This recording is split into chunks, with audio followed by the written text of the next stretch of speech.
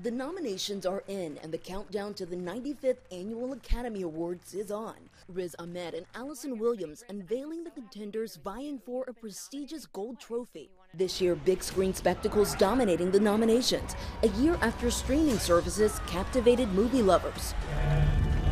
All Quiet on the Western Front making plenty of noise with 9 nods, including for Best Motion Picture, up against several hit films including Disney's Avatar, The Way of Water, Top Gun Maverick, and Everything Everywhere All at Once, which, by the way, leading the pack with 11 nominations.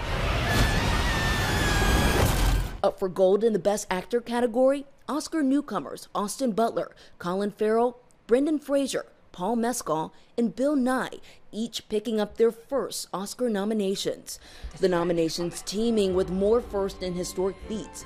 Michelle Yeoh making history as the first Asian Best Actress nominee for Everything Everywhere All at Once, and Angela Bassett scooping up a major nomination for the Marvel Cinematic Universe with her Best Supporting Actress nod, becoming the franchise's first actor to be recognized for a performance. Really excited for Angela. I mean, it's not a shocker, and it feels really good to see her getting her flowers in this. And like every year, there's always snubs. James Cameron left out of the race there for Avatar, The Way of Water, of course. It would have been a very fun race to kind of see Cameron and Spielberg squaring off against one another. Two titans. The 2023 Oscars will take place on Sunday, March the 12th at the Dolby Theater. Jimmy Kimmel is back as the host this year, and of course you can watch live right here on ABC.